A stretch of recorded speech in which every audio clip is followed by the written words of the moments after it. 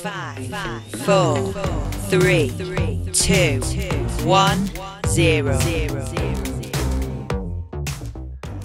Hello Watchers, I'm Ian Dodgen, Director of OKRE. It's a question that always fascinates me. How much does where we live shape the stories we tell? And not just shape them, but how does it affect the ways we get to tell them? In this salon, we talk about the breadth and depth of voices outside cities and how to ensure they're heard.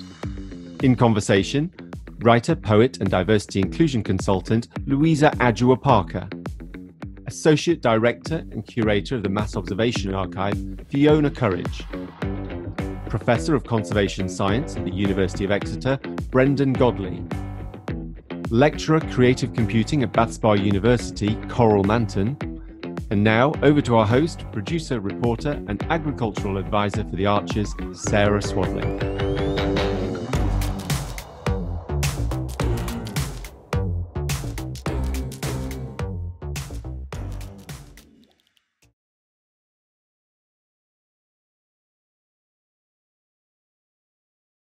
Why is it important to create stories and research projects outside of major cities? Why does it matter? I'm a writer and diversity and inclusion consultant. I'm based in South Somerset, although I've previously lived in Dorset and Devon as well. My work is very much about storytelling and it's very rooted in the place where I live. The main focus of my work really is giving marginalised voices from the rural Southwest a bigger voice. I think it's really important to represent a wide range of voices. We have a diversity of people in this country. We have a diversity of different experiences, different marginalised groups. So I think it's important for people from all those groups to see themselves, better represented. And also we can add to the richness of culture by hearing from a wide range of voices. I'm doing my own writing, which includes memoir, stories and poetry. And then the sort of biggest project at the moment I'm working on is called Where Are You Really From? And I set that up originally with my Southwest Creative Technology Network funding. I was a new talent immersion fellow, and that enabled me to do some research into the experience of the visible other. So what it was like for Black and brown people living in the rural UK. And I'm now building on that, on my research findings, and developed a slightly bigger project where I'm going to be producing podcasts, fictional audio, and some more stories for the website. And really the aim is to sort of find out more about these stories, hear the voices, hear about the experiences, and sort of educate the wider white community who may or may not know much about our experiences, to help them to sort of begin to understand some of the challenges that we face. My mum is white and me and my siblings have the same parents. We're all mixed, half black, half white. It was quite a strange place. It was really, really stratified by class. I was homeschooled. And I think that was in large part because Mum was aware that we would be in really white schools and felt like there was a big chance that we would be not given the education that we deserve because there'd be assumptions about us not being able to achieve or assumptions made about our behaviour and things like that that actually would be really unhelpful. The project had a really fantastic response. So when I last checked, the website had quite a few thousand visitors and views over the last month, and previously I can't remember the numbers, but I think about 7,000 visitors before. So it's had a lot of response, it's had a lot of comments. When I did some actual feedback from participants, it was still very positive, and a lot of people said they hadn't thought about these stories before and they were really interesting to them and inspiring, and they wanted to know sort of more about that experience.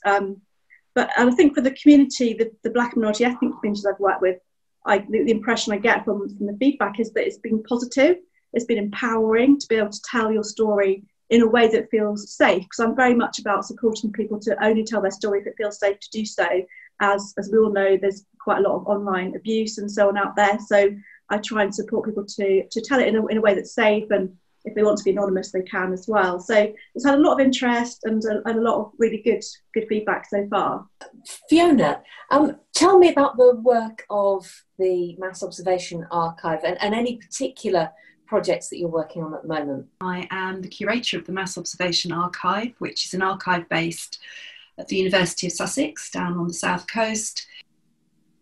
Mass Observation has been collecting everyday life histories, I think, for over 80 years now, but the project that we concentrate on at the moment the most is our panel of volunteer writers who respond to questionnaires that we send out on different themes, anything ranging from hair and hairdressing through to Brexit. So we seek to try and get people to record the minutiae of their life as well as their opinions on what's going on in the rest of the world. Coral, what are you working on and who are you working with? I am a creative technologist, and I'm particularly interested in getting women and other people kind of currently not part of technology fields involved. So I'm co-founder of a project called Women Reclaiming AI, which is creating a feminist voice assistant by a community of over 100 women. And also a creative technology studio called the Studio, which is about, again, a technology studio run entirely by women, but also really exploring the environmental, the social and economic impact of technology. So currently I'm working on a project called Looking for the Cloud, which is all about thinking about the environmental impact of cloud computing and the internet. So when we're in this video call, we're probably all aware of the energy our individual devices are using, but we're not maybe thinking about the energy it takes to transmit the data through, submarine cables and through various data centers. But also the positives as well of cloud computing and how it can help the environment and help conservation and stuff like that as well. Sometimes, especially outside of places like London, you do have to spend a lot more time kind of amplifying yourself and feeling like, I guess, you're going to get noticed or included or get more people involved.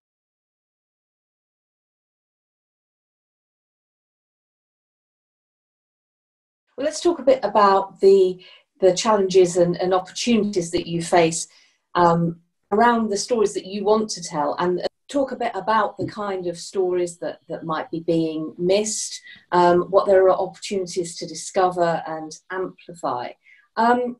Louisa, I wonder if there are things that you could tell us about that you think at the moment are being overlooked because of the tendency to focus on urban areas. Absolutely. I think there's a lot of stories being missed from the countryside because for lots of reasons. I mean, I think that often what's created is sort of based on what the audience wants, what the public wants to see, and often that is around urban-centred stories. But in the countryside, we have a whole diversity of different people from different backgrounds with, we all have really sort of interesting stories to tell that can all add up to part of our national story, where are we really from? And that tells stories of black and brown rural lives, which I'm aiming for a wider white community to begin to understand some of the challenges that we face living in these places because of the way that black and brown people tend to be seen as belonging in urban areas. It's often thought there aren't any in the countryside, but actually there's lots of us living here. We all have stories to tell. We have different challenges that we face in the countryside from people face in urban areas. We don't see ourselves represented in the communities around us. So I think that's one example, but there's other examples as well of rural life. There can be so much deprivation and so much marginalisation that doesn't really get widely explored. I mean, for example, low-income families and so on. The infrastructure here is challenging in very different ways than urban areas. So would you suggest then that perhaps if someone's telling a story that's about inequality of access to health provision, let's say, or mental health provision, that instead of the knee-jerk reaction being, let's look at someone in an inner city, that perhaps they might look to one of the rural areas of Britain? Absolutely, because we've got different stories to tell. The reality of living in the countryside and accessing basic healthcare, basic mental health support can be extremely challenging simply because the public transport infrastructure is really bad. And if you're a low income, you don't have a car, it's hard to get to these places. For young people, for young families, there's a lot of barriers that we experience, and these aren't really being talked about enough, I don't think. I think that there is a vast amount of material that is available in archives and record offices all around the country that represents a lot of these areas, a lot of rural areas, and that hold the outcomes of projects such as the one that Louisa's talking about, that might have been done over, many years, but kind of being able to plot those developments, those changes, those declines sometimes as well. And they're all there ready to be mined. There's lots of information out there, and I feel very passionate about reusing that and also using it to ground communities in their own sense of place and pride of where they are as well. Often archives and museums will work very well with storytellers and with people creating stories or producing stories as well. But I think there's so much more that we can do. I think it could be very exciting. It's sort of the organic way that we could work together. Well, the ethos of mass observation has always been to be able to record people's lives regardless of where they live or what they do, who they are, and I think it's interesting that for us that's completely valid. There's no sort of no benefit to being somebody who's recording your life because you're living in a city or not, and that comes through with all of the writing that we get, everything that we've had over the years as well. And you're right, it's very easy to just sort of go to what go to those sort of urban areas that are filled with people to try and record their lives, and it's a little bit harder then to make the effort to go out into more rural areas, maybe smaller. But the way that we certainly run our project is that people literally just write to us. They write in response to things, and it kind of gives a very equal footing for everybody to be able to contribute. Do you ever target particular locations or backgrounds or groups of people? Yeah, we haven't so far, because we've always run it on a sort of, certainly since it started running again in the 1980s, we've run it on a very much a voluntary basis. So people volunteer. But of course, what that means is that we ourselves also have ended up with a slightly skewed panel of people who want to write, who can write. And I think we really want to have a sort of, we want to try and look at how we do it to represent those other voices that maybe aren't volunteering for us. Brendan, tell me a bit about your current research and the communities that you're working with. I'm a conservation scientist working at the University of Exeter, but based in the Cornwall campus down in Penryn. And my main area of research and education is marine vertebrate conservation.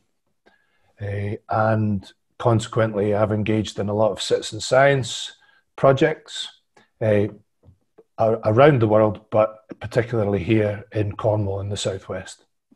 Being in Cornwall, not only just for marine research, but for many other aspects of environmental research, is a perfect living laboratory, as we call it. We're working with the NGOs that have members, like Surfers Against Sewage, Marine Conservation Society, Keep Britain Tidy, Cornwall Wildlife Trust, and ever more local focused community groups. One of the things I was going to ask was, are the biggest challenges for getting your research out there or making sure that voices are heard from outside the city, are they practical now, or are they overcoming people's assumptions? I think it's a combination of issues, and I think that sort of generally speaking, the rural Britain is seen in a particular way, so it's got a very stereotypical view. There's only certain people that live there, they have a certain kind of lifestyle. I've noticed, I don't know so much about games, I've noticed on TV, for example, whenever you have somebody in the West Country, they always have a generic Bristolian accent. So it's just without exception. They don't look, the producers don't look at the very variations of regional accents we've got in the Southwest, and that's something that really sort of irritates me. So I'm thinking, well, not everybody who lives in the Southwest has a Bristolian accent. It's very strong, it's very distinctive to Bristol. So that's just one example of this sort of generic, stereotypical view of people in the countryside and who lives here and what we're doing, because there's so much diversity. Are there major challenges about perception when you're approaching decision makers and gatekeepers to get projects from outside the big cities or involving voices from outside the cities, getting those projects underway? Yeah, I think I found quite a mixture really, because with the funders I've sort of tended to approach, they often have diversity at the core of their sort of ethos. So in some cases I've been quite fortunate in that those gatekeepers have been sort of willing to listen. I think it's possibly more a case of the wider creative industry. The challenges sort of lie within that in terms of what stories people want to hear about. So the funders may very well be keen to support a diverse project, but whether there's going to be a big audience for that, or people sort of understand the need for it, or the point of it, really, I think so that can be a challenge. I mean, for example, literature, it's well known that the gatekeepers to literature are often very white, male, middle class. So these gatekeepers tend to want to see stories that reflect them. And, so it's kind of a case of perhaps gathering more audience interest in diverse stories, which I think at the moment we're seeing with the kind of recent Black Lives Matter movement and much more greater awareness around those issues. But I think there's new ways of connecting with people. And we've seen during the pandemic, we've all been using Zoom all the time. So all of us are learning like new digital skills and new ways of connecting. So I think definitely there's a period of opportunity, of growth. Fiona, is that something that the Mass Observation Archive is able to use to get those voices out there, to get beyond the institutional barriers? I think so. I think that, one of the barriers that I've found in the past is that people often are coming to the storytellers, to the writers, with a fixed idea of what they want, what the story is that they want to be told, as opposed to allowing people to tell their own story. And I think certainly what we have done over the years is to allow people to tell their own stories. And increasing the projects that we are working with, using technology, but also using things like intergenerational projects to record those stories and to publicise them and to keep them for the future as well, sort of placing them. I think that's really, really valuable. And I personally think technology has a very powerful place in that, and that maybe is what we should be asking funders to fund, is the ability to be able to make those records. I think undoubtedly how many of us, we should remember that, of course, there are people who are excluded from technology for whatever reason, who are going to be, excluded from this brave new world. But undoubtedly, the lockdown has been a massive game changer in that, travel to big urban centres doesn't maybe seem as important as it once did. I think... Or as attractive. Yeah, exactly. So, I can quite see I'm going to be spending a lot less time on the train to London or Birmingham or whatever, and I suspect you will as well, Brendan. It's just about the really fast pace of change that's been catalysed by the pandemic.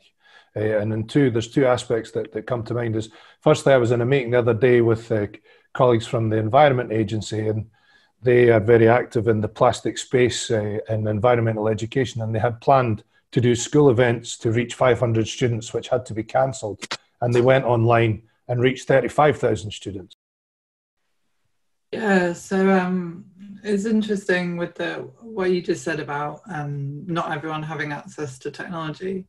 I think that's something we found really important in Women Reclaiming AI, is that we do talk to people who aren't, who don't necessarily think they're part of a conversation to do with artificial intelligence. Can you help me? No, I'm busy. Can you say that again? What are you? I represent an ever-growing community of contributors. What is Women Reclaiming AI? Women Reclaiming AI is collaborative AI voice assistant made by an ever-growing collective of self-identifying women. I am being developed as a reaction to the lack of gender diversity in AI development. Through workshops and a collaborative platform for writing and editing, female editors are reflecting on female identity and the future of AI. with Women Reclaiming AI, we've done workshops in lots of places. We actually did a workshop with a group of homeless women in Devon. And that was really interesting because you start to talk to them about automation and the issues of automation. And, you know, it's kind of not high on the list of things to worry about, but at the same time, you know, just the removal of shops in the high street has a huge impact on people in those areas, and people who are really reliant on, you know, not having access to kind of digital technology in order to access services. The decline of the high street is huge. So actually, you know, technology impacts everybody, you know, and you can talk about artificial intelligence without owning a smartphone, you know, it still has an impact on you.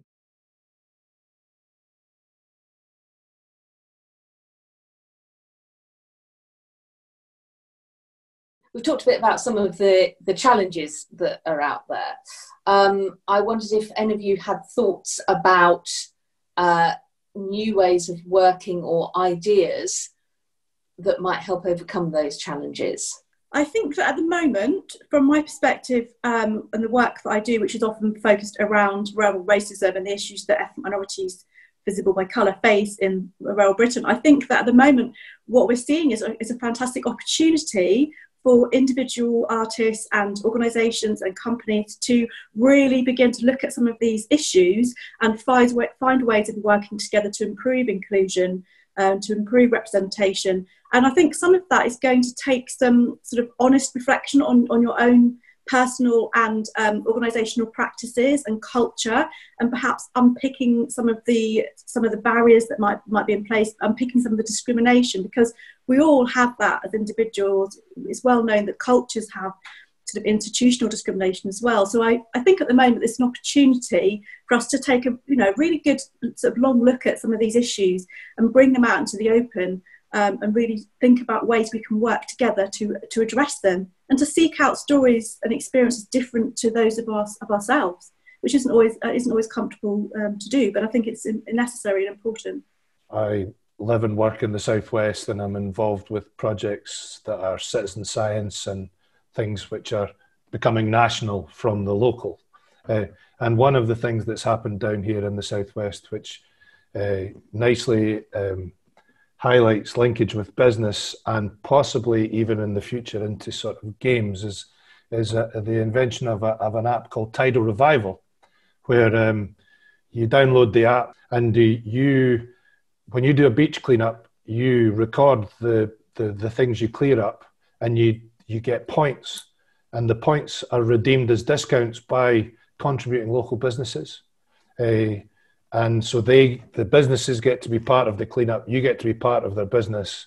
And, you know, we're doing some work with Tidal Revival, seeing if we can link them up with some of the bigger NGOs that already do this kind of citizen science work, to see if we can then create a single platform that gathers all these data together so that everybody can contribute, but also get rewarded, but the businesses can also be involved. And potentially there's the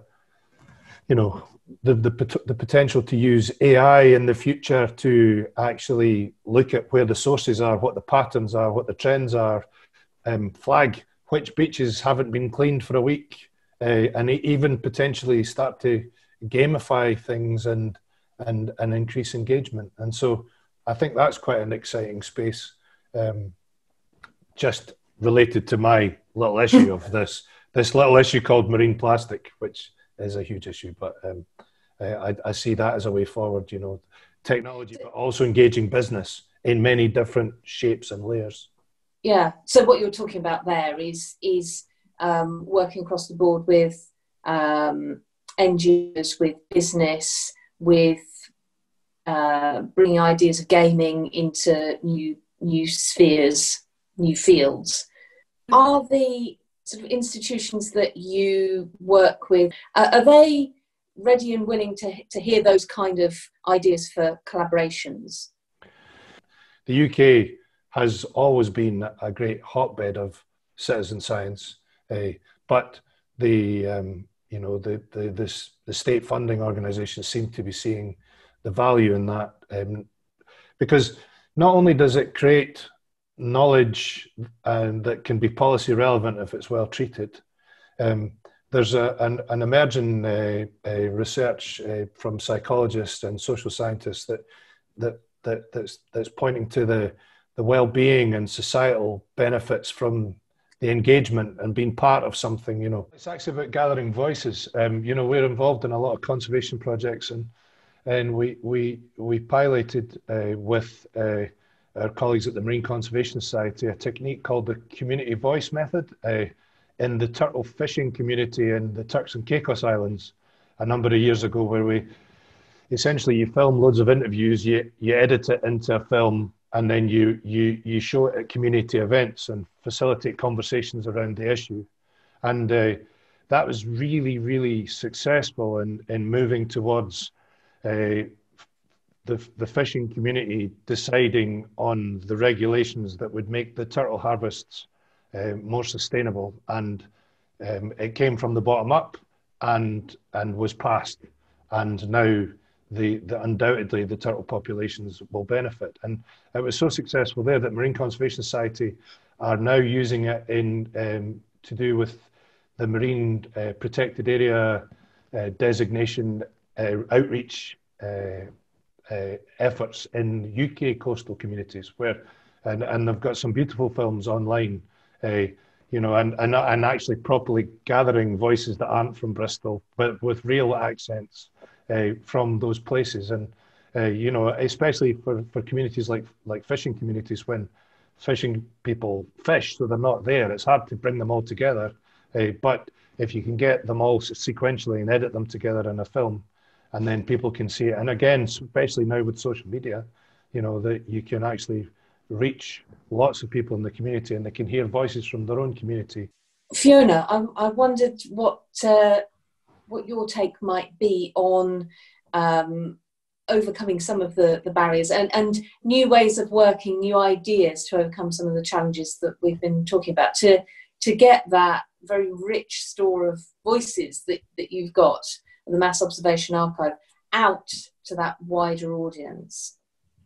I think some of the most successful projects that I have worked on that have been funded by either research councils or Heritage Lottery or trusts have been the ones that have worked with a group from the start, sort of throw out any assumptions about what that project may end up being, what the outcome will be, and throw out any assumptions about what we may get from it as an institution, as an archive. Those have been the most successful ones, and I think they're the ones that we kind of hold dear to us.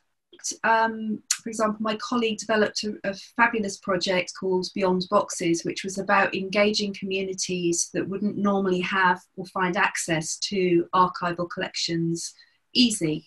So she worked with our local housing trust, working with street homeless and enabling them to actually come into the archives and look at the material that was in there, and then to undertake projects to either record or write about their lives.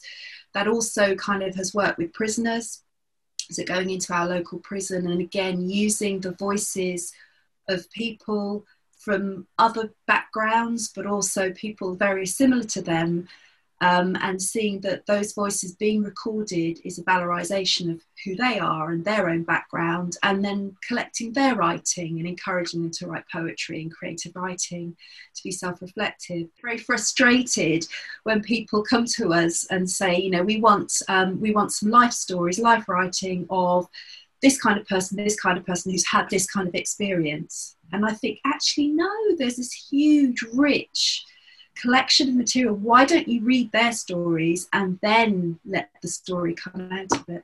So I guess it's about really trying to dig under the surface and find out what's there, what stories are there to be told without sort of superimposing your perception of what might be there. It's finding out what actually exists and listening to those voices, listening to the challenges that they have to face in these traditionally, beautiful, stunning places that exist in the countryside. But I think it is a difficult question. I think it's going to take a lot of work. I think that the key thing really is to be prepared to listen to some of those voices and give them the platform to tell their stories. Well, I think then one of the big take-home messages of our chat has been that, you know, keep an open mind, leave your assumptions to one side, because the stories are out there if we just seek out those lived experiences in some perhaps places where we might not think to look at first. So thank you very much, Fiona, Louisa, Brendan and Coral. Bye. For more information about OKRE, further events and how you can collaborate across the entertainment, research and social impact sectors, go to okre.org and follow us at OKRE Social. See you next time.